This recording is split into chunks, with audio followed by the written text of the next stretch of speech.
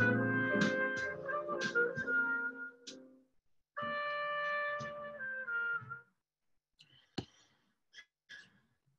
right. So I think it's time we can start. It's 5:05.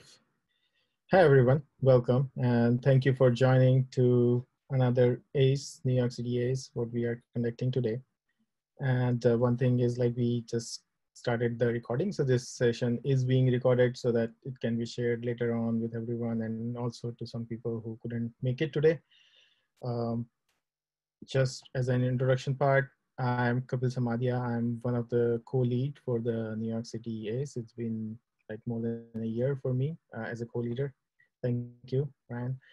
With me, there's Dilip and Madhu, a well-known face to you guys with the co-lead for New York City ACE for a while. So they're gonna be working in background with a lot of stuff today and helping me out.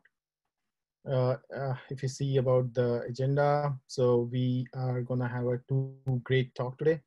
One is by Himanshu from EdTech on the migration tools from server to data center. And then we're gonna have John and Ryan from Adaptivist with a very interesting presentation on Agile Manifesto. Other than that, there are raffle, and I'll just quickly go through that. But there's one thing we added to agenda this time, and that's what we are trying for based on the feedback that we are going to continue this session, not as in session, but this event after completion of the raffle and all, so that we can have some networking. So this would be like a virtual networking, what we used to have when we used to have the in-person events. Some code of conduct, please stay on mute, which you guys are already on mute, so that's great. And then if you have noisy background and also that would be great to keep it on mute. If you have any questions or something, you can raise your hand, and Dilip and Madhu are watching the chat closely, so they're gonna help out in raising your question and help you with that. One thing that's about the survey, you guys must have received a survey email from us. That is something we really looking forward to hear the feedback from you guys, from everybody as a member of New York City ACE. This is going to help us in making our events better, and we're going to get some feedback. And don't forget, there are some gift prizes for as a lucky draw. If you fill out the survey, you are eligible to get these gift cards. The last day is July 30th, so you still have a month. So please feel free to submit the survey.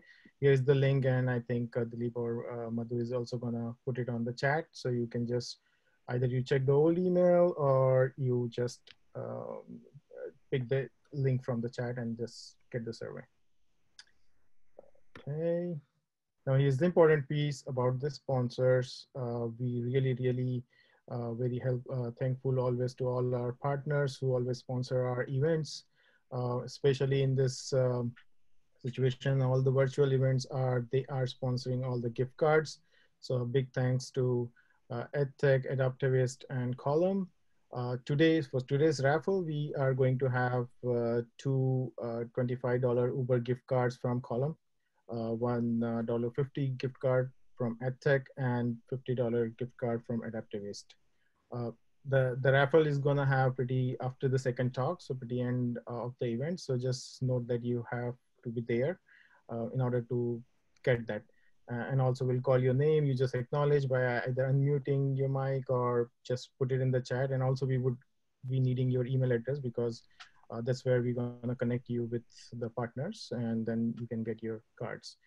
We had like 4 lucky winners last time and their names. So congratulations to all of them for being the winner from our last event.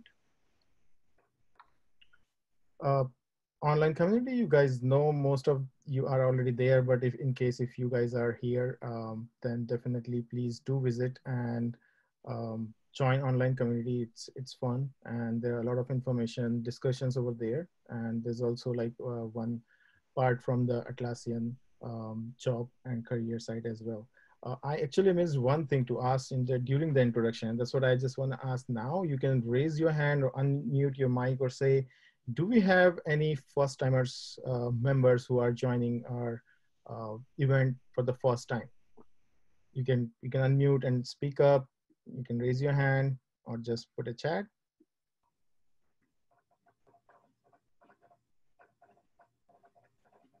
Okay, maybe all are familiar face, no new people. All right, so I'll just move forward. Here is the upcoming events. As you know, that Atlassian is doing a lot of webinars and they are doing online. They're posting them online and live. So there's a link over here. You can get the list of all webinars over there, and you can join whatever is interesting to you. In terms of like next online and virtual ACE, we decided the date is July 30th, and we're gonna have a great talk. One of the talk for sure, which is mentioned here, from Steve and Fletcher about the from the Atlassian product suite. So this is you can mark your calendar, and you're gonna receive an email shortly from us for the event registration. All right, so I think we are at the point to kick off our presentation.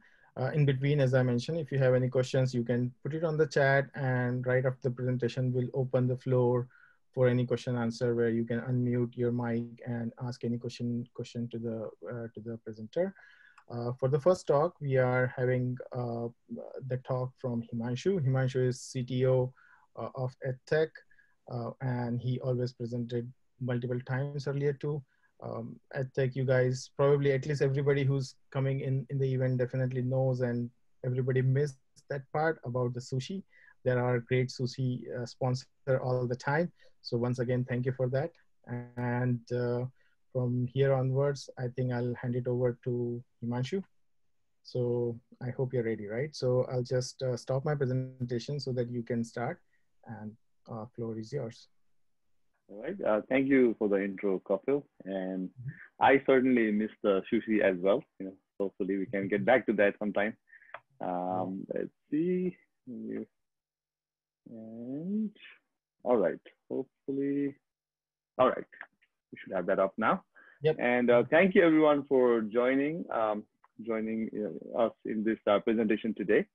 And today I'll talk about some tips that I have learned over the years helping our customers migrate from different environments, and specifically from the Atlassian server products to data center. There have been some learnings that we have acquired, as well as our customers have acquired. Some of these learnings have been nice and smooth. Others have been a bit painful. But it's always nice to look back in retrospective and see what you can do better for future migrations if you are tackling those yourself. So AdTech is a platinum solution partner. We have offices in multiple locations in the US, India, and Singapore. But like everyone else these days, we are mostly a remote company.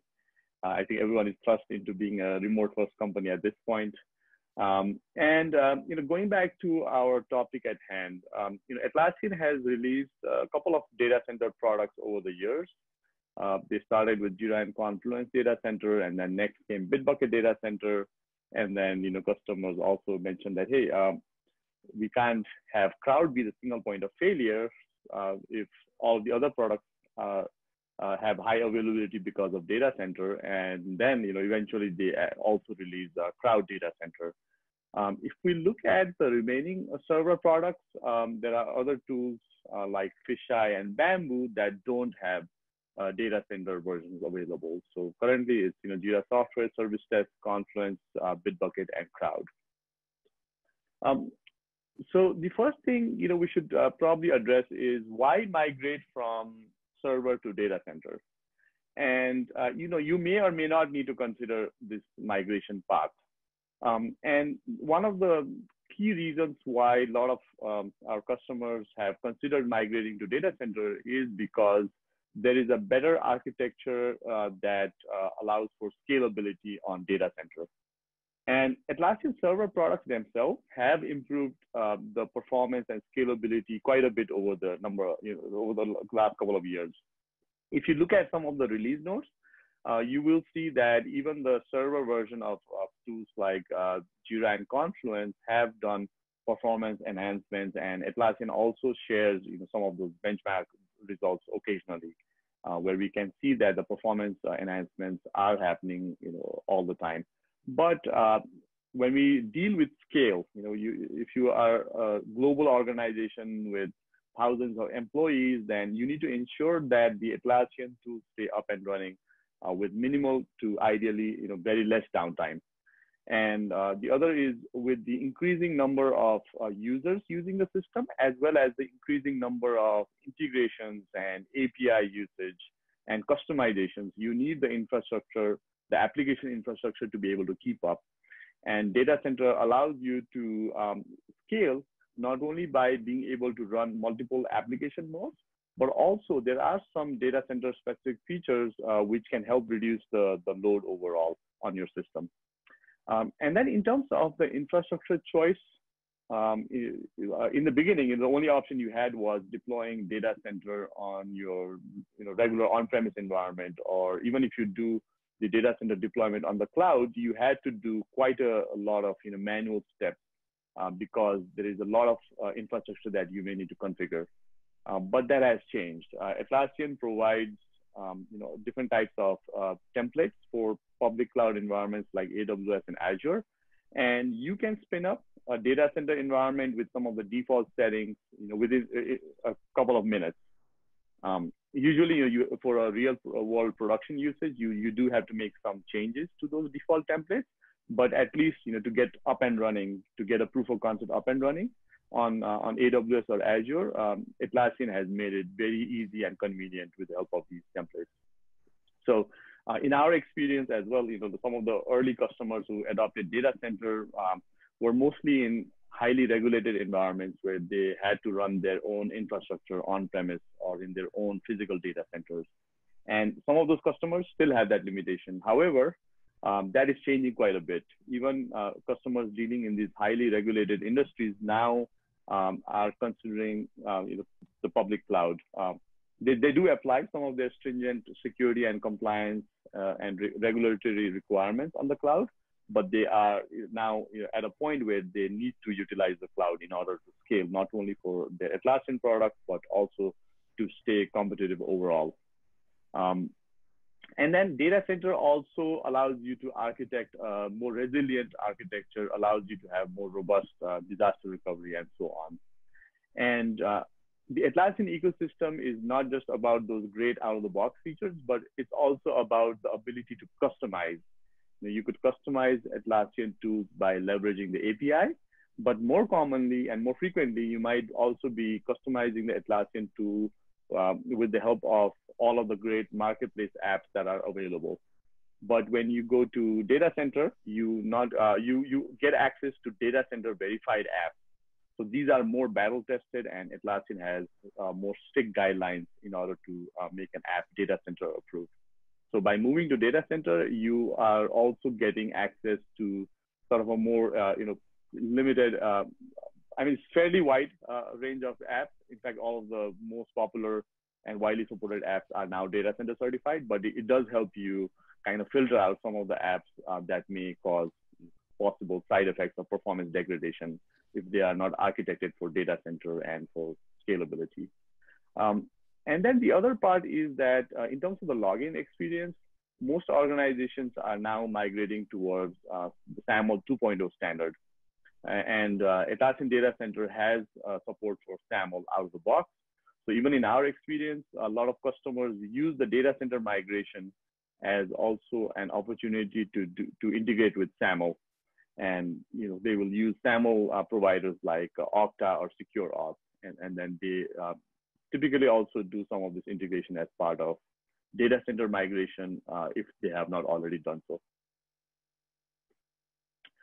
So I mentioned that there are some features in Data Center that help you scale. And one of those Data Center specific features is the CDN, or Content Distribution Network. And if you're familiar in general with modern web application architecture, you might have heard of or even utilize CDN. And if you have not heard of CDN, maybe this image that we have on the slide is a simple visual explanation of how it may work. And the idea is that you have an application, in this case, a data center instance that is hosted in a particular physical location, maybe in your European office. But then you may be a global organization with users all over the world, spread out across most of the continents. And typically, even with fast internet access, still dealing with the laws of physics, that means there is some latency if you are accessing this data center instance or any other web application from, let's say, Asia or a different part of the world. And the workaround for this is that applications have support for content distribution network, where a lot of these front-end assets that get loaded when you access web applications and data center can be cached at edge servers. And these edge servers can be in geographical proximity. So a user from Asia can benefit from the content distribution network that caches some of these assets on the edge server that is closest to them. So this way, it speeds up the front end and the loading experience for the end user, as well as it reduces the overall load on the origin of the main instance from where all of this data is being provided. So CDN is another exciting data center feature, which was initially introduced for Jira, and then Atlassian has now expanded CDN support for Confluence and Bitbucket data center as well. The other area that we see a lot of customers do, quite a bit of customization is the use of the API. And this is especially true for Jira, where they may build a lot of internal customizations or integrations or apps that heavily use the Jira API. And the Jira API is great. It's pretty flexible. It allows you to automate all aspects of Jira. But the one side effect of all of this customization is that it can, again, put some load on your server. And Atlassian recently, like a few months ago, announced this feature called self-protection or rate limiting for Jira Data Center. And this feature allows you to identify as well as prevent potential causes of performance degradation when the REST API is being called too frequently or a large amount of data is being requested. And the way they do that is, you can define the rate limit, which can be like a certain number of requests that each node in the data center would process over a certain period of time. And then it allows you to also identify, what user accounts are making too many API calls. And in some cases, you may want to just add exemption because the critical use cases, and hopefully with the use of data center, you are scaling the instance with the help of multiple application nodes. But it provides this great degree of visibility in terms of what is the source of these frequent and heavy duty API usage, and whether you want to restrict them or allow them. And in the past, we had some customer engagements where we had to do a similar analysis, but because this feature was not available, we had to write some custom scripts that would parse like the load balancer or the web server access logs, and then try to make a determination of what script or what service is hitting the Jira API too many times.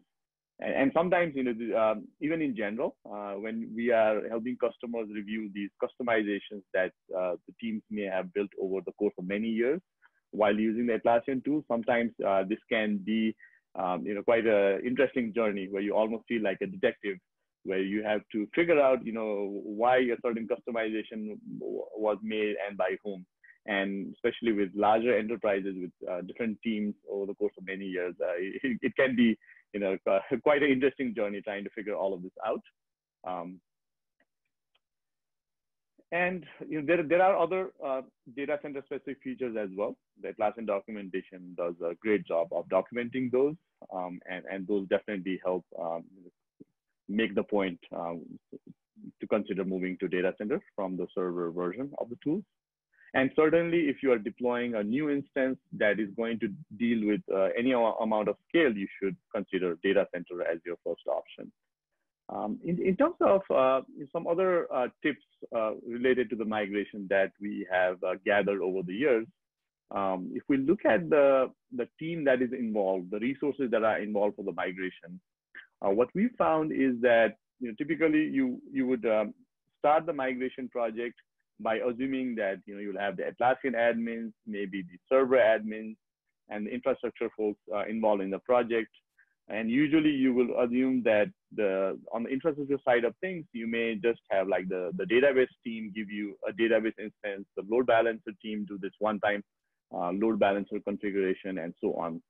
But what we found in reality is that you may, in some cases, expect some of these specific infrastructure teams to be a bit more involved than you may originally anticipate.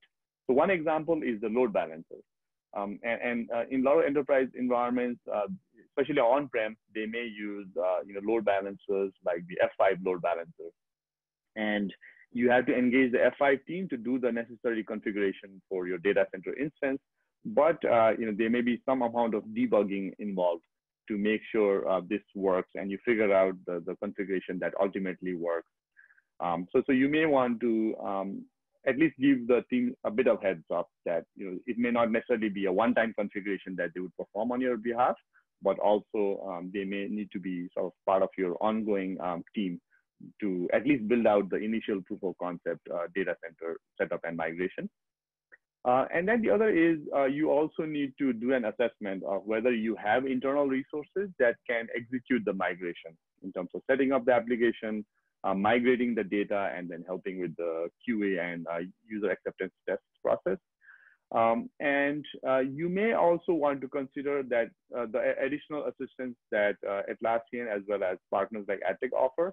So from the Atlassian side of thing, if your organization has access to Premier support and TAM, Atlassian Technical Account Manager, TAM services, they can also be very helpful in terms of planning as well as, in terms of escalating some of the support tickets that may emerge when you are testing and executing your migration. And documentation, I don't think I need to say much about it. If you are part of a team that is doing complex migration, you are most certainly documenting all of the steps. And you can also reduce some of the documentation by ensuring that you use automation to the max. Data center setup can be quite involved, especially in terms of setting up the infrastructure, applying the correct configuration at the OS level, and then applying the correct configuration at the application node level, and all of these other moving parts. And the best way to address it is by automating it. There are a lot of open source tools out there that can help with some of the low-level infrastructure and configuration automation. And then Atlassian themselves provide the quick start templates for AWS and like a similar template for Azure. So you can use those as starting points. You may need to modify those, but at least your goal should be to get to a very automated setup. And this can help reduce the documentation where you don't need to have like dozens of steps to set up infrastructure, and instead you may have a step that says, okay, run this automation script or automation tool that will do like a bulk of the setup for a particular section. The other is architecture. And this is the part that I get quite involved with when I work with a lot of our customers, especially in the initial phases, right? So you're trying to determine, what kind of database that you want to use for your data center instance, what kind of load balancer you want to use, because Atlassian provides multiple choices. For database, you could use Postgres or you could use Oracle. For load balancer, if you're on AWS, you might have to use the AWS load balancer, but if you're on-prem, maybe you have to use F5. And then apart from the options that you want to choose as part of the migration team, you may also be limited, or you may need the approval or input from your security and compliance teams. So it's best to really anticipate these in advance and loop them into the conversation in terms of brainstorming the proposed data center architecture. And then at the end of the day, you also need to look at what are the services that your teams internally feel comfortable supporting. Sometimes you do have to push them if you want to introduce a new technology that they have not dealt with, and then they can use their internal assessment framework to determine whether they can incorporate, whether they can allow you to incorporate that in the setup. So it can make for some pretty interesting conversations overall. But definitely, architecture is a key piece. And then the other thing is, if you have an existing server instance, you may have your existing governance structure in terms of what is the process you use for upgrades, what is the process you use for installing and testing apps, what is the process for backups, what is the process for disaster recovery, and so on. So you really need to revisit all of these processes for data centers. Some of those you can anticipate in advance, and some of those you will update as you go through the data center migration process. And then, like I mentioned earlier, you really need to strive for an automated setup. Otherwise, it is going to be tedious and painful. And you need to strive for a setup that is as close as possible to a push button setup. And then in terms of testing, ideally you should leverage automated tests if you have the resources available who can help build some automated tests. These automated tests can not only be helpful for the one-time migration, but you can use this as a test suite for future upgrades and future infrastructure changes. It's really helpful to have a collection of automated, and at the very least have some manual tests that you can execute for these kinds of application lifecycle use cases. And then there are also some ways to do performance tests. Especially when you are going to data center, ideally you want to know the baseline of your existing server instance, and then you want to be able to run some performance tests against the data center instance in order to compare and verify that you have achieved a more robust and performant setup. So when we talk about data centers, typically we mean the clustered version of data center, where you have multiple application nodes and you have more fail-safe in terms of all of the components and moving parts in the setup. But Atlassian also introduced something called a non-cluster or a single node data center setup. And what that means is that by simply applying the data center license in an existing server instance, you can unlock some of the data center specific features that we discussed earlier, like the content distribution network feature or the Bitbucket repository mirroring feature, and so on. So there are these data center specific features, and if you don't want to change your infrastructure right now, but you still want to unlock some of these data center specific features, so in that case you can leverage a non-clustered data center setup. But at least so far in our experience, we've not seen customers leverage this feature yet, but want to still convey that this is an interesting option that is available. Almost everyone usually opts to do the full setup in terms of going into the clustered data center setup. And in terms of the clustered data center setup, if we look at a very simple infrastructure topology of a data center instance, so you have your load balancer, and then you have multiple application nodes, and then you have the shared database instance, and then a shared file system. And ideally, you want to ensure all of these components are not going to become single points of failures. So if you have a load balancer, ideally you want to ensure that in the public cloud like AWS is configured to be highly available, or if you are using something like F5, typically it should be configured to already be highly available. But you want to know from the teams dealing with these infrastructure components, what is the SLA, what is the HA architecture of these components. Same goes for the database. You don't want to have a data center setup where the database itself is not highly available. So you may need to work with your database team or your cloud team to ensure each of these components are highly available. And like I mentioned, Atlassian provides these great templates for public clouds like AWS and Azure. And in our experience, majority of our customers have mostly chosen AWS as their target environment for deploying data center. And even though these templates are pretty robust, most of the time in these migrations and setups, what we find is that the default template, like for example, the AWS CloudFormation template may not suffice because your security and compliance teams may have specific requirements that the default templates don't address. So in that case, these templates usually are pretty flexible where you can change some of these parameters. So recently, for one example, is that for the AWS CloudFormation template, one of our customers had the requirement that you have to use their hardened AMI image for the EC2 instance. So in that case, we help them modify the CloudFormation template to use that instead of the default AMI that the setup would use. And if you are a shop that's more leaning towards Azure, then Atlassian provides some resources for that as well. And then the next thing is Docker. So at AdTech, we have been using Dockerized version of Atlassian tools for internal development and testing for quite a number of years. We were a pretty early adopter of Docker.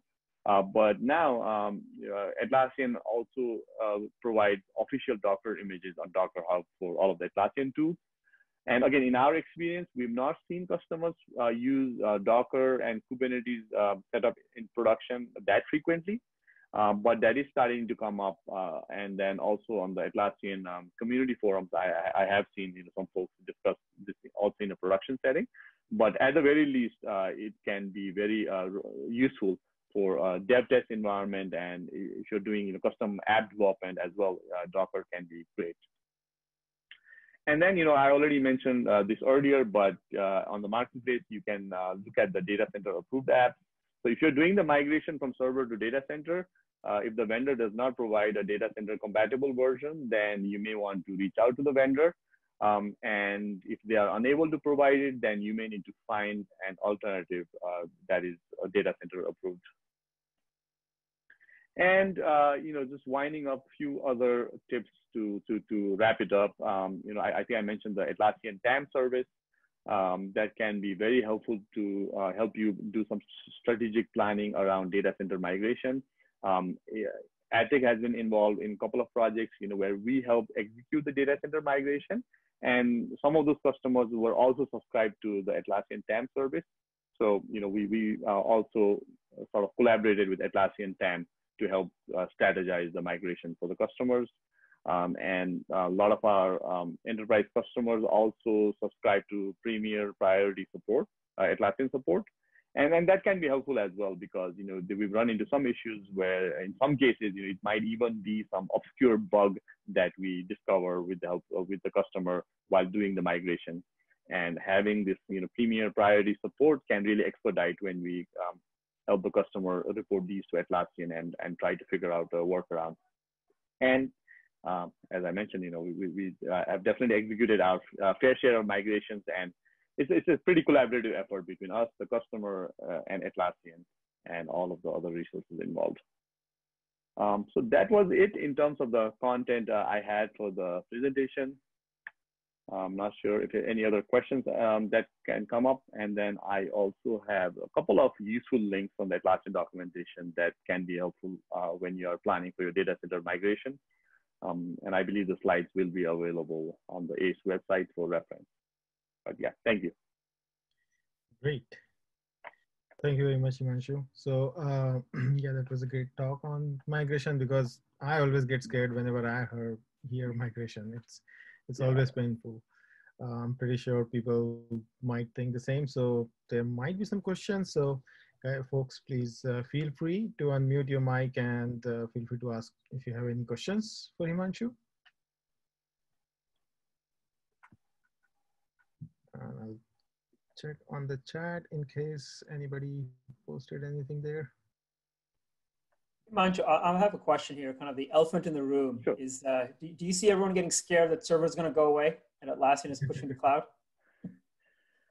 Well, I think Atlassian has not been shy about promoting cloud, and I think it makes sense, right? Because we are moving towards cloud everything, and even traditional enterprise that we deal quite a lot with, they were not as receptive of the cloud, but now they can't avoid it, right? That's they'd be left out of the innovation cycle. However, there are still some specialized use cases, and also there are cases where the customers have built like very deep integration with the APIs and apps in the server and data center ecosystem, where it may not be a compelling option for them to move to the cloud. But certainly there are some areas where Atlassian is starting to make it very attractive, especially now with the upcoming enterprise offering in Atlassian Cloud. But yeah, definitely, if you are looking to deploy a new instance for a sizable user base, you should definitely consider data center as one of the first options for sure. Oh, thanks, Himanshu. So, sure. Okay, so I think somebody is asking on chat. Let me see.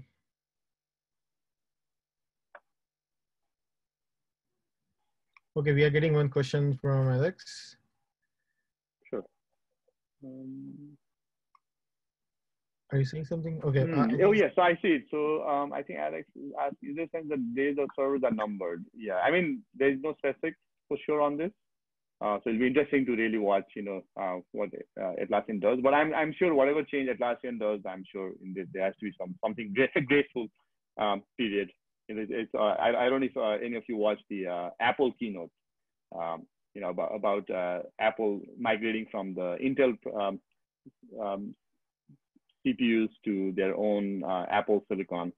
And then even Apple said that, hey, it's going to be a couple of years for this migration period. So hopefully Atlassian will grace us with something similar if they make the decision about server. But server is a sizable use base, and I'm sure Atlassian will do something graceful and not something highly disruptive.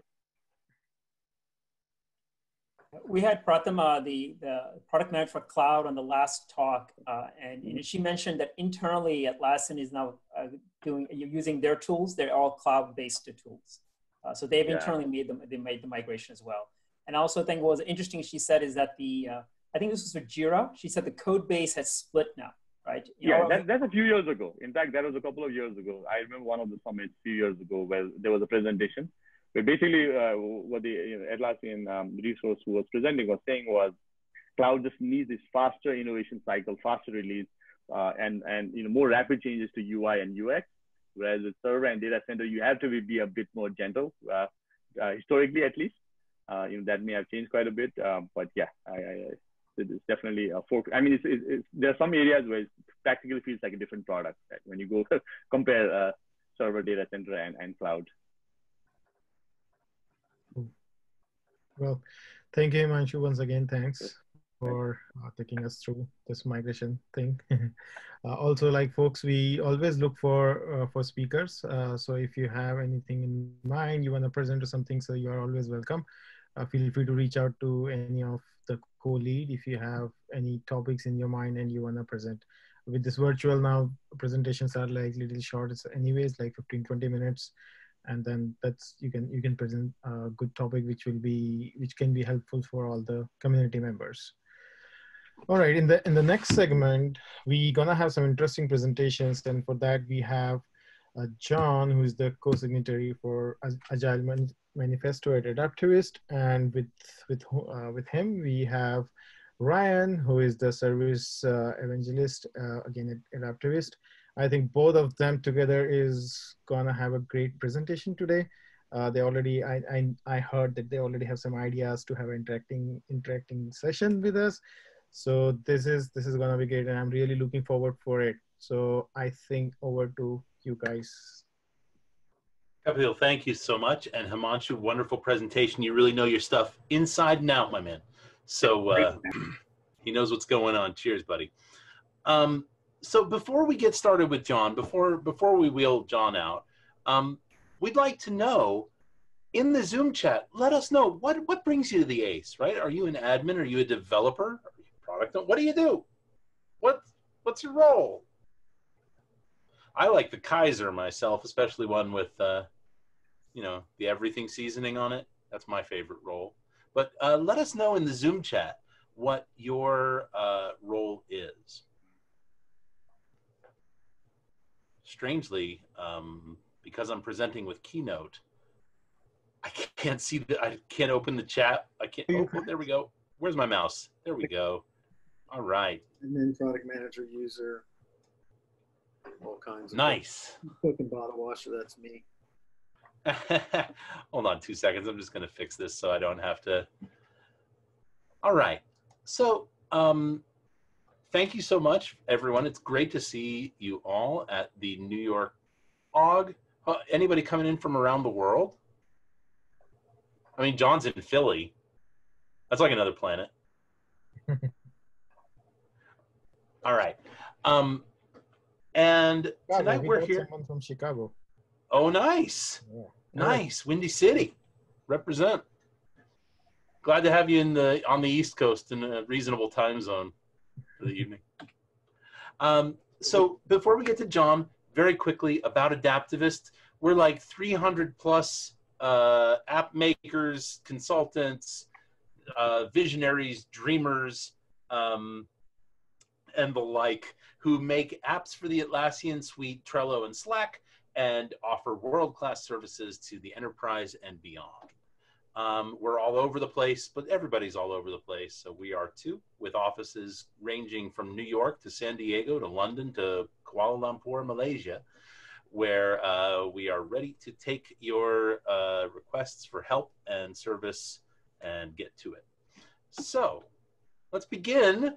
Ladies and gentlemen, Agile co-signatory John Kern. John? Hi. Hi, Ryan. How you doing? And I was virtually at a conference with actually three other co-authors, and we were in quote unquote in Netherlands, even though I'm still in Philly.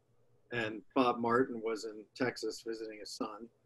James Grenning was in Chicago, and Eri van Bennekom, he was the only one that was local in the Netherlands. So does that count?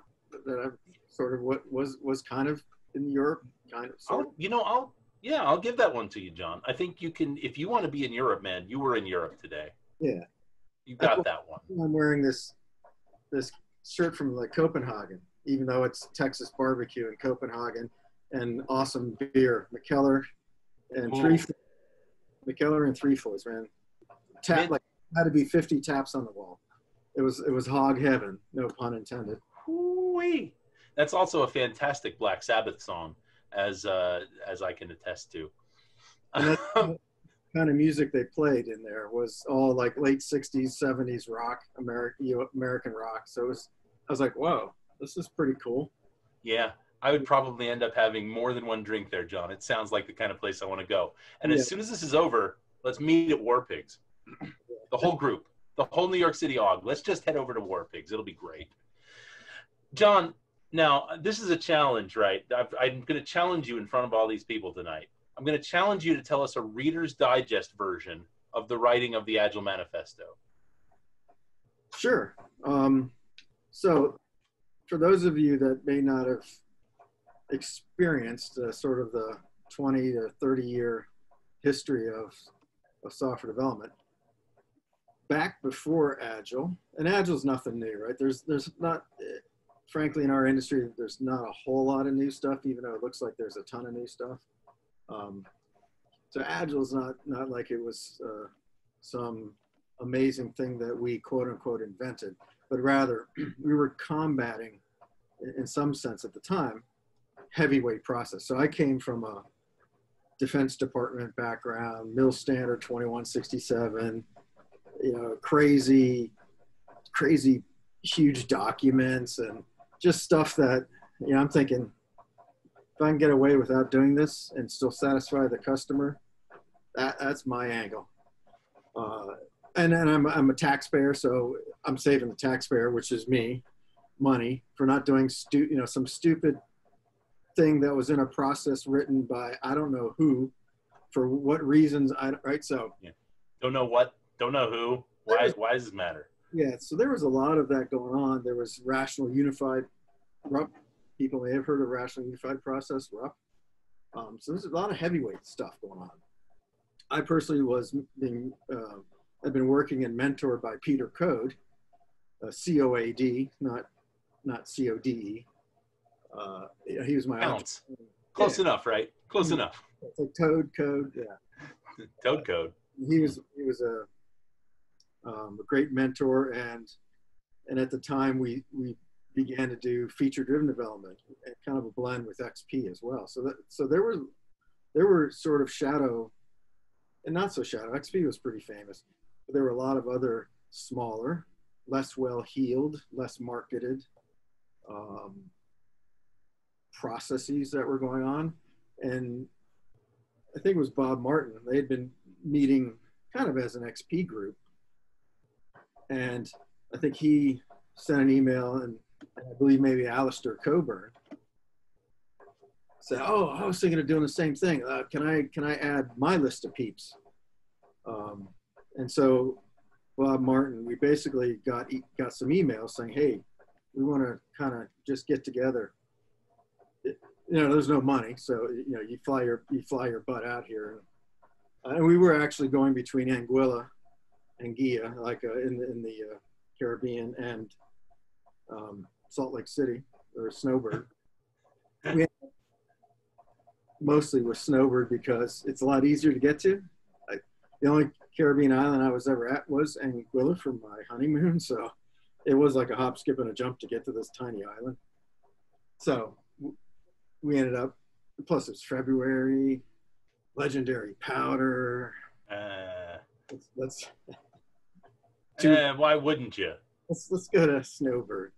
So, and plus Alistair said he and Jim Highsmith live there, so he said, "I'll take care of all the reservations. I'll deal with the resort." And they're awesome skiers. Alistair is a kick-ass skier. Still?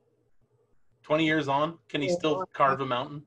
Last time I skied with him was 10 years ago. Put it this way, we went up to the top. They headed for the Blacks. And I'm like, this is like my first run. I'm from Pennsylvania. What the hell do I know about this?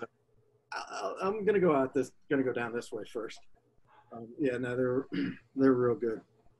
So that's really, because of Bob Martin and getting a group of people together. And there were some that were invited that couldn't make it. But it really was about, what do you all do? And how do you do it?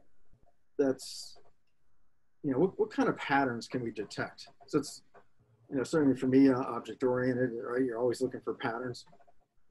So I remember Martin Fowler kind of being the first thing we did was express our own, I talked about FDD, of course, Kent Beck, those guys talked about XP. Ari Van Bennekom talked about DSDM. I'm like, never heard of that. Something going on in the UK and Europe. I like the acronym, but I don't know what it means. Yeah, I forget. And then Ken and was there talked about Scrum, which I'd never heard of. I was like, So I have all these notes, and you can go find them on. I can shoot you guys the links, but if you go to Agile Uprising. There's some interviews over drinking of myself, and plus I've uploaded some stuff I found in the attic. So we basically got together. Go ahead. John, the first time I heard you explain that you were introduced to Scrum at the meeting where the Agile Manifesto was developed, that blew my mind, because I had assumed that Scrum came out of the Agile Manifesto and not the other way around, kind of. Right. No. Yeah. Right. Yeah. Yeah. There was crystal methodologies. There was, even more that the handful that we basically went over, and we kind of even went through some of those exercises we'll still do today. Like I remember some index cards that Martin handed out, and I remember writing the word honesty on it. Like just things that we threw them on the floor, and then you start sorting them. And for me, honesty, coming from the Defense Department of work, it was clear. You can't be 80% done. Either you're done with a feature or you're not. There's no partial credit. So it was stuff like that. The Gantt charts, the crazy ways that people thought they could measure project. Well, we're 100% through requirements. Great. So how much code you got? None. All right, you got nothing. Right, so there's a lot of elements from my DoD experience that I made sure to voice, because that was big, huge, big design up front, large projects. So really, how we got together and what we did was essentially synthesize the things that were common about all of these lighter weight methodologies. And initially, that was what the conference was called, lightweight process or something like that. And so it wasn't even called Agile yet. And as Bob Martin would say, hey, these conferences happen all the time and nothing ever comes of them, right? They're usually, you get, you know, we went there, he skied half the day, drank, met the other half of the time, sometimes met on the chairlifts too. I just want to point out that that's 3 halves. Yeah, exactly. Legendary mathematician, John Kern, ladies and gentlemen. Yes. It's a partial differential equations, yeah. Oh, yes. Fuzzy math. Yeah, so it was really a sharing. And then on day 2 came some of the beginnings of the now famous 4 bullets. And just as important, especially, was the humility, because most of these people never would have gotten together for any other reason, because a lot of them were competitors, a lot of them didn't, you know, were hardcore on their methodology, not someone else's method, right? So it was an odd confluence of chaps that normally wouldn't have rubbed shoulders in that, you know, that big of a group. So it really started kind of on the second day, the synthesis into the now famous bullets. And so beginning on the second day, how many more days were there? This is a kind of a 2-part question. So how many more days were there? That was it. 2 days. Oh, so with the previous 3 halves over 2 days, yeah, man, I suspect you guys didn't sleep a whole lot. Well, we drank, and you know, I actually remember sitting down and kind of showing Bob Martin how, check this out, because at that time I was helping build TogetherSoft, a UML modeling tool. You know, so I showed him ways how in some sense I can build out methods and write the code, or write the code and build methods. And, you know, I remember just, we do things like that, even in the off time, just kind of get together and shoot the breeze about stuff. But really the magic was in the fact that we're still, right, this wasn't definitive. It wasn't like, this is the way thou shalt do, you know, it was like, we're kind of, you know, still learning and exploring about this software thing. And then the left and right on the, you know, the important phrase at the bottom that said, because I'm, you know, one of the biggest, probably very verbose documenters, or, you know, like I make a lot of wiki pages, but I don't want to do it for stupid reasons, right? So prolific, even. Yeah, especially on, you know, the things that you can't see in code. So that was the other golden moment. Is I'm not sure who, right? The coolest thing about this is, especially because a friend of mine, that Ryan Lockhart, who did these a lot of these interviews with his other buddies at Agile Uprising. The really cool thing is there are huge gaps of memory, right? So it's kind of fascinating that it was such a fluid group and so collaborative that, oh yeah, I wonder who came up with it's not that we don't like the things on the right in the sentence, it's just we like them less. Like, I don't know, Bob Martin thinks it was Martin Fowler. I don't know, I don't remember, you know, and because, you know, and then Ward Cunningham, I mean, I remember that's when I first learned about Wiki, because he invented Wiki, and he used his Wiki later on to do like the 12 principles and stuff like that. I was like, oh, this is kind of cool, Wiki, huh? How about that? That's a neat thing. Yeah, you know, I could write pages on this. Exactly, and I think it was like the first one in the world, if I had to guess. And Ward said, yeah, I'll put up a web page. Oh, that's a good idea. Huh, didn't think of that, right? And we did, like, none of this was planned, nor did we have an inkling that anybody would care. And then he says something like, what if we put up a place where people can sign it, you know, like, hey, yeah, I believe in this. This is cool. And, you know, so that really took off. Tens of thousands. I don't even know how many. We eventually took off the signing because it's like, all right, I think enough people signed it, whatever, you know. So, yeah, none of it was planned or expected. Well, John, that brings us to the perfect place to introduce the next question for you. And that is, tell us, let's take a minute or two, and even more Reader's Digest than the last one, a minute or two about what you've seen in the world since the explosion of the Agile Manifesto and over the last 20 years? Wow. Yeah, so that's a funny picture because that's sort of my Let me share that again so everybody can observe it.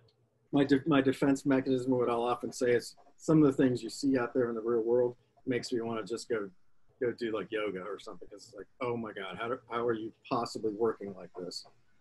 How did it go from something relatively simple to this huge complex mess? So yeah, it's I guess the good,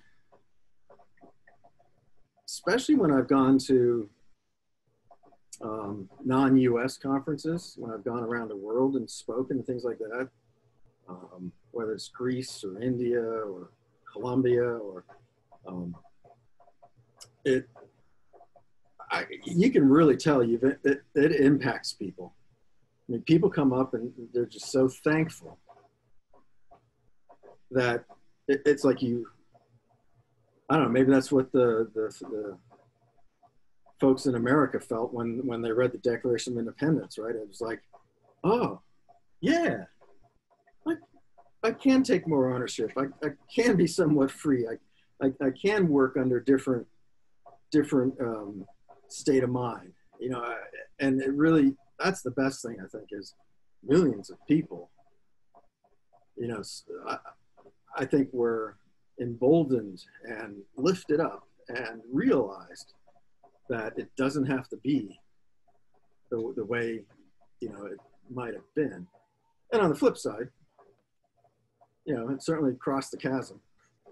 Well, John, you know, first of all, it's amazing how that story mirrors that of hip hop, you know. But furthermore, when it comes to that jumping the chasm part, that's what brought you out of it, right? Like at one point, Agile just became a shibboleth to beat people with, and you were done. Yeah, definitely. Punched out. You're right. It's like, all right, I'm done trying to save the world because you know there's so much Agile in name only, and you know there's nothing wrong from it all, but no, it's I had a little challenge with using the term master, because I'm thinking apprentice and master, and you know, from machining and things like that, right? You got tool makers, right? You definitely have or back in the days of guilds, you know, you had apprentices and you learned to craft, and that ain't happening in 2 days, right? I mean, I think our son's a machinist, and I believe to actually work your way through that, I think it might be 8 years. I mean, it's no joke, and it's signed, it's like logged, it's proven. So, you know, I always had a little, but hey, it's just like any degree. Does it mean anything? I don't know. It might, but it is what it is. So I always felt a little like, all right, but hey, you know, it's a free country. It's a beautiful thing. Indeed. Of course, so that kind of, you know, on the other hand, it probably gave a lot of business analysts who probably wondered, what do we do now? A lot of roles were sort of suddenly no longer needed. But yeah, you know, there's good and bad with it, and the jumping the chasm kind of, it made me realize that you know, there's sometimes these just overwhelming momentum and forces that, you know, you're not going to change. And so I just went and worked with smaller teams and had a lot more fun, make bigger impacts, and I was like, all right, whatever. Call me when you figure out that Agile in name only doesn't work, because it doesn't. No, there it is. Now, your return to the Agile world, or one of the many returns that, or not, I don't know if I'm saying it right. Either way, one of the things that you have been stressing in your work at Adaptivist is how to apply the Agile principles to Jira administration. You've called it colorfully how to unfuck Jira, right? How to just unscrew the lid, or how to go Agile for Jira success if you're watching from the family. That's awkward. So tell us why the Jira admins of the world need their own Agile manifesto. Yeah, so there's actually a summit talk that got turned into a webinar because of COVID. Some title with that kind of a title, except not with all the funny things. And not letters, I think just with asterisks or something. But yeah, what I realized is, you know, I've been using Jira since I don't even remember. I just know whenever I probably discovered it, maybe early 2000s, mid 2000s. So for you used Jira before it was cool. Yeah, probably. Yeah. Because, you know, I kind of cut my teeth on, you know, Star Team and then some other tracker, I forget what. But, you know, things that are kind of might still be around, but then, and even the wiki, you know, when Confluence came up, because I think I'd use other crappy wikis, like sort of free wikis, so I was always scrounging for money for tools. So I've been using it for a long time, and it pisses me off. I'm going to say a lot of Agilistas, you know, I guess they're too cool to use Jira or something. And a lot of them a lot of people bash it. And I always defend it because it ain't the freaking tool. Now, it might be a tool using the tool. Hey, all right. You know, and I don't want to, you know, but yeah, so that whole talk is trying to appeal to your admins that, whether you know it or not, or think of it this way, you're building software. You have customers. I think there's a manifesto out there that talks about how you might want to consider working and you know, talk to your customers, collaborate, produce working software, small iterations, right? Don't come out with this giant freaking workflow that just buries the users into a mind-numbing, like I walked into I remember a famous mapping company that does those maps, you know, that you can get on screens and it shows. Like on the wall and stuff? No, like online. Oh. Yeah, so like GIS stuff for you know, like what Google Maps does and those kinds of maps. Oh, okay. So like internet maps, not you know, maps to put pins in. Okay, fine. Virtual pins. Both are cool, whatever. Yeah, so you know, I saw some weird things going on in the stand-up. And I saw, you know, and then I went to check out the Jira stuff. And the developer couldn't even move anything, right? The permissions were screwed up. It was a cluster. I'm like, huh, this is freaking worthless, right? I mean, it just stopped the ability for them to do their work. And I was consulting with some, you know, agile transformation, some group that was rolling this out. And I went back into the war room. That was, you know, the group's room. And I, you know, this is back before I was gentle. And I come in. Go on. Sorry. I can't believe what I just saw. And, you know, so I bitched about it.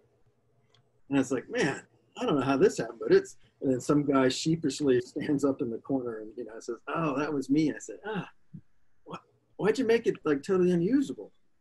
He goes, well, we've never used Jira before, so I thought I'd put controls on. I'm like, that's even worse. Like, just let it run for a while. Just use the defaults and see, you know, like change a few things. But yeah, so it was that experience plus a few others where it's not the tool's fault. It's the admin who configured it into like being horrible. Yeah, configured it to death.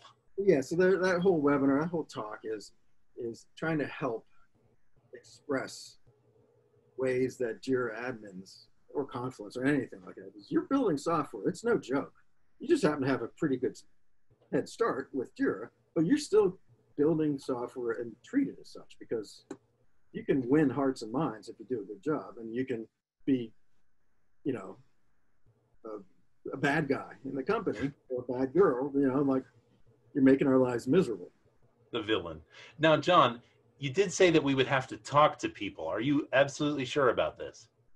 Well, I will say that's the worst part of software development. I'll say. The people. Yeah. That's humans are the worst part of everything, man. Yeah, people would be a lot easier. So yeah, you might want to actually sit down and, you know, negotiate, have some conversations around exactly, and ask the questions above what they're asking for. A lot of times they'll come to you with what they think you need to know, because they're going to put it in your turn. Oh, I think I need a workflow status that does this, and, you know, with 67, you know, ways out. And so yeah, you need to help solve the problems by asking questions and figuring out what are you really trying to do, and you might have a better solution than what they're asking. One of the things that I was insistent on back in the days when I did training was, you know, it's not set it and forget it. It can change. It's got to work for people, not people work for it. John, that brings us to my last question. Hopefully, if you have questions for John in the audience, please add them to the chat, and we will get to them right after John takes this last question. So add some questions in the chat. But while you're doing that, John, can the Agile Manifesto be replaced? Can it be dethroned as the greatest philosophy of work ever in all time? Yeah, I mean, that's a fun question to probably get all the time. Like, would you change anything? Would you add something to it? And of course, the short answer is no. No, because I do believe that, you know, if you look at it 20 years later, it doesn't look any older. It really, and this is stated with all due humility, but I think of it as an analogy that, you know, the Declaration of Independence got to the essence of governing people, and you know, that a lot of that is just human. It doesn't change. And I think same thing with the manifesto. It got to the essence of, you know, pieces about the world and the realm. You know, it's narrow about software development. It's not like we're trying to solve, you know, a bigger problem, but in that narrow domain, I think we nailed the essence, and we left the wiggle room in there. Yeah, you gave yourself enough room to go even, like, it could be debated in the future. Some archaeologists, you know, way down the road, find your website. I mean, unlike the U.S. Constitution, we didn't allow for amendments, you know, so we're not doing any of that. You know, and it was a confluence of strange, I don't want to say bedfellows, but that whatever that word would be, the strange. Birds of a feather. Yeah, birds of a feather. Yeah. Happened once, it'll never happen again. Well, it might, but not these 17 people. So no, I wouldn't change it, and I think it stands the test of time. You just need to understand what it's really about, and don't get faked out by, you know, faux agile. Yep, right on. Well, John Kern, thank you so much. I want to open it up to questions from the audience. So I don't see anything in the chat just yet, but if you'd like to unmute and ask John a question, let's try and not step on each other's toes too much.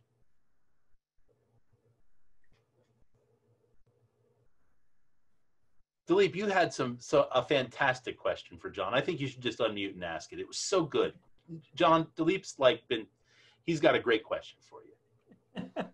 You know, first, as a comment, John, I think I find fascinating is that you mentioned that it was messy, where, you know, people are getting different ideas, because I think people assume that, hey, this is it, this is what happened, right? It's always great to hear kind of how how the sausage is made, and it's amazing that the evolution that you did come to that consensus. That's pretty amazing.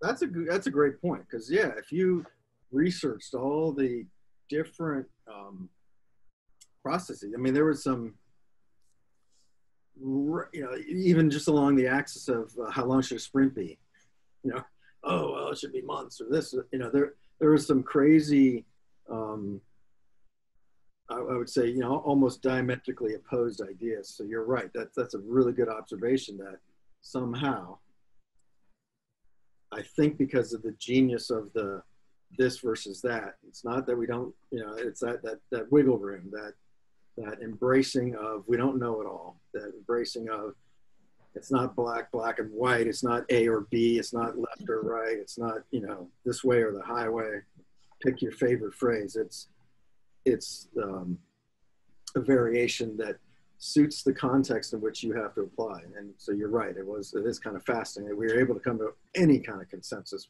with all those, especially with all those egos in the room. And they really mostly were left at the door, I will say. You know, spoke a lot.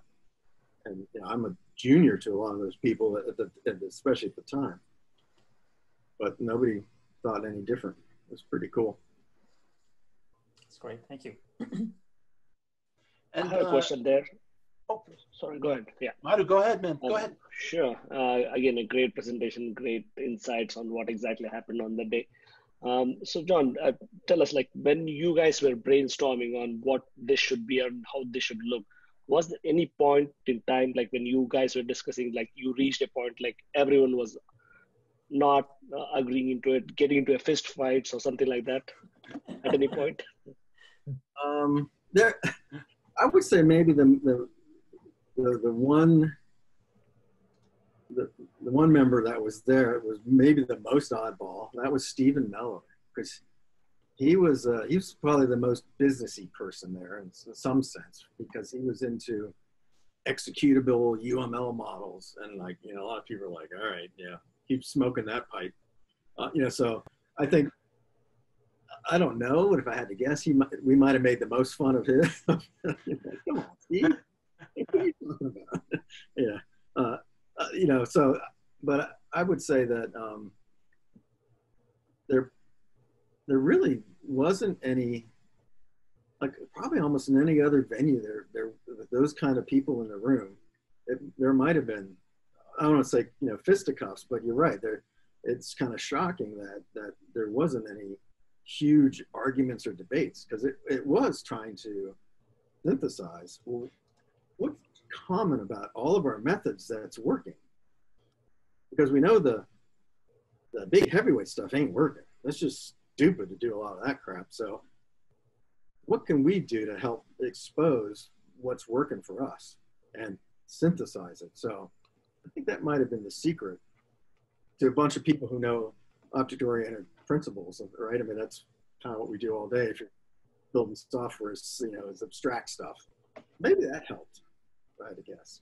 And John, you have a part of the story that I have really taken to heart, and something you have mentioned down the road several times, is that everyone, by the end of it, you had people who didn't really like each other all that much, trying to finish each other's sentences, getting their thought bubbles to look like they were looking at the same thing. Yeah, that's another good point, because it really was trying to seek to understand versus seek to get my message out. I think there was actually maybe somebody said something in the beginning, if I had to guess. I keep coming back to thinking that Martin was a kind of an MC. He was sort of an unbiased neutral party. He didn't have a, you know, I'm FDD, Kent and his squad were XP, right? Martin was like, I ain't picking sides. And I just seem to remember him being really good facilitator. Maybe he said things early on about setting the stage, right? Because you can do that when you have, you know, certainly when we try to consult with teams and you try to get that level of comfort in the room, you know, there are some techniques you can use to say, you know, help people get their ideas out so you can understand with the bubble above their head, the thought balloons. You know, don't try to get don't impose yourself on there. Just try to ask questions to get it out. So I think you're right. That's probably somehow it was what actually happened, and I don't remember why. It was magic. That's all. Magic. There you go. All right, everybody. John Kern, thank you so much. The floor, guys, and thank you from Adaptivist. We really appreciate it. I'm sorry, I have one more question for John, if that's... Have that. Sorry. So John, one of the questions I have, obviously, it's interesting you mentioned that obviously things haven't changed, you know, we don't want to add anything. But it's interesting, 20 years later, like the tools have changed, the technology has changed, right? But the process, you know, you're saying is still there, you know, should be follow the agile principles. And obviously people, well, I mean, I don't know how much people have changed, but I'm curious if you can kind of make some comments on that, how that agile has stayed, but everything else is kind of around us has been evolving. That's another good question. Yeah, so I'd say another aspect of this gathering was, you know, I don't know, most of them probably were thinking mostly around smaller teams, right? So there was never anything about scaling, or so a lot of that stuff has come since. The lean, the less, the more, the the safe, the dad, all the other stuff.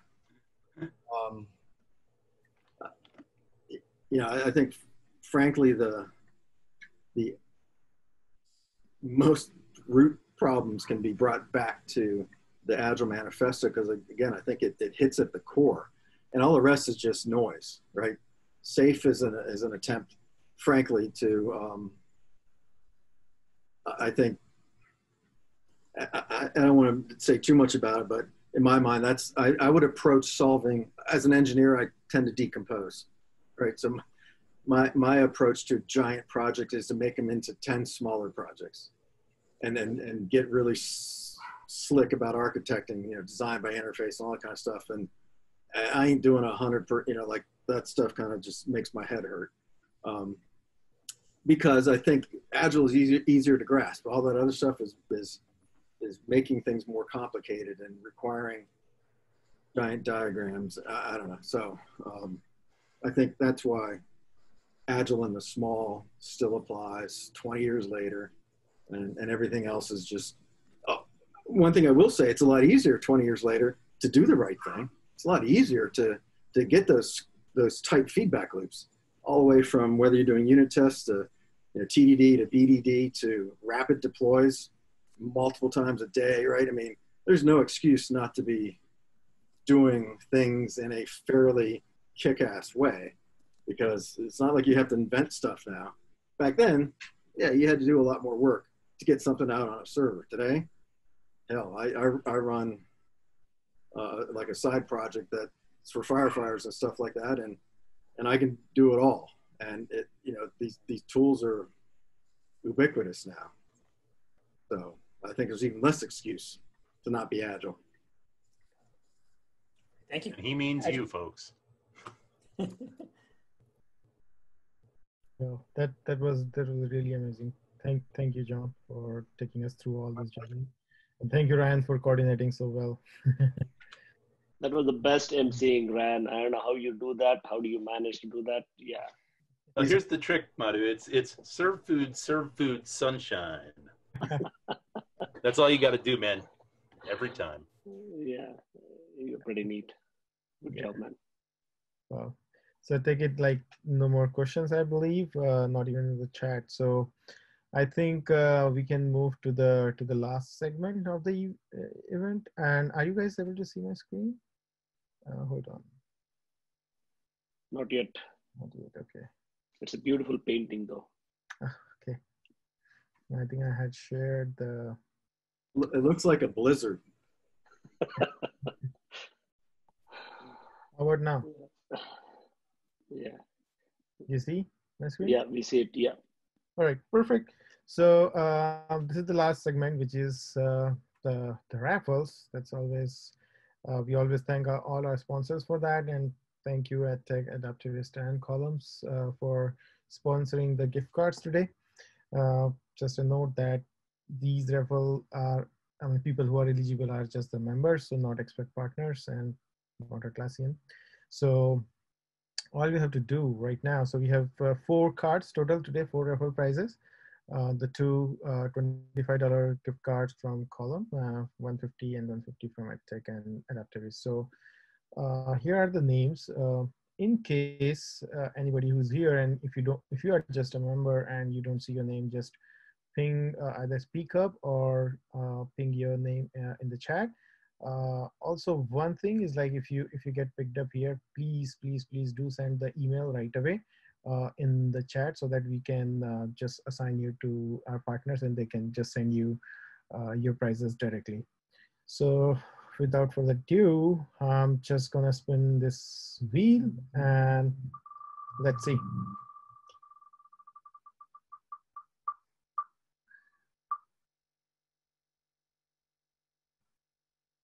Correct. Fergie. All right. Do we have Fergie? Let's see. Hey, yeah, cool. Congratulations. So can you please send your email address in the chat? And so this raffle was for I'm sorry, I didn't mention earlier, it was the Uber gift card from Column. So I think if somebody's there from Column, can you please note down the email address and hand over the gift card? And the second prize also, we're gonna take the same, the Uber gift card. So now I'm gonna spin it for the second prize, the second Uber gift card.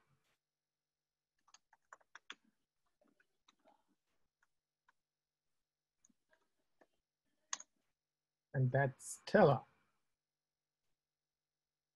Yeah. Congratulations. Do we have her here? We lost the music here, folks. A couple, but all right. Oh, okay. Well, that's unfortunate. There's nice music always comes. Okay, let's see. But do we have Stella here? Anything on the chat? We can catch up. I don't see Stella on there, but Okay. she's still. All right, we'll have to find that out then. So I'll just respin it. Yeah, I think we should respin it because I think we had previously mentioned that Right. the winner has to be around. So yeah, unfortunately, Right. because I mean just to give everyone a background, the reason being is we need to get the email ID. There is no other way we can get it out. So that's one of the reasons why we are insisting that we need to have you around to share your email ID. I think last time we had a very bad experience. Yeah. Okay. All right. So I'm gonna respin it for the Uber Eats gift card for $30.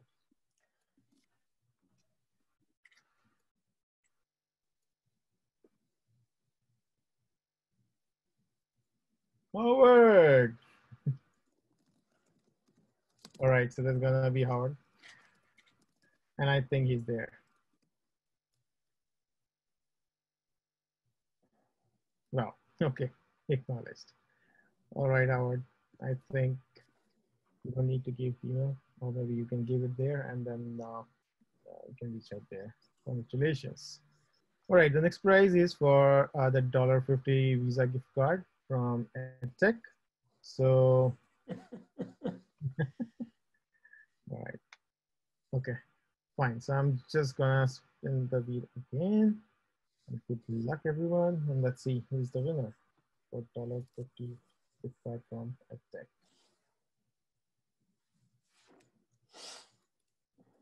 And it's Herschel. Do we have Herschel here? Congratulations, Herschel.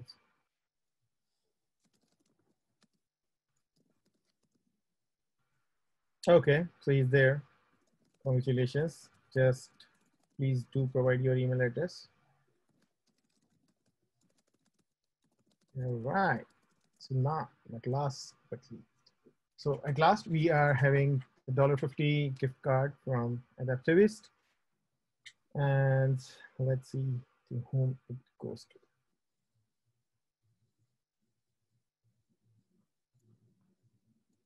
Woo! So that's gonna be John. Hey, Congratulations, John. it's not rigged. I think no, John is not here. Can we move on? Like I know John. He's not here. or I live very close to John. I can hand over the gift card to him. Yeah, that's fine. I'll send you the pictures, John, of me celebrating that gift card. Oh, that was cold. I'm just gonna point out that was cold, Matty. Okay, I know where he lives. Great, great. Congratulations to all the winners again, and really thank you for all the sponsors for providing and giving these gift cards to all the people. And we'll coordinate in case you miss to provide your email address there. We'll coordinate. Once again, thanks everyone for coming into this virtual event. Don't forget, next event is on July 30th, and that's when we're gonna have another interesting session over there. As mentioned in the beginning, this is like wrap up of the event from our side, but we definitely wanna keep it continue in case people are interested in talking through just chit chat. It's like virtual APR thing. So we'll keep this line open. I'll definitely stop the recording, but we'll keep this line open for people to just talk and chit chat about here. And also in case if you have any questions for all our expert partners, so I'm sure they won't hesitate to answer your questions. So with that said, once again, thank you, and let's continue our chit chat as like virtual happy hours. That's a good question in the chat. Trina asks. Yeah, so it's like definitely we are recording this. So what we do all the time is we do upload this to our YouTube channel, and then we share it. So if you go back to our Atlassian community page, there you're gonna see the pictures now, no real picture, but what we take the screenshots along with the presentations, what we have here, and the video. So if you check back like in a couple of days, probably early next week, you should be finding all this information over there, and you will be able to watch this presentation right there. And yeah, if you have any questions, feel free. All leads are here, all expert partners are here, so we can continue on this.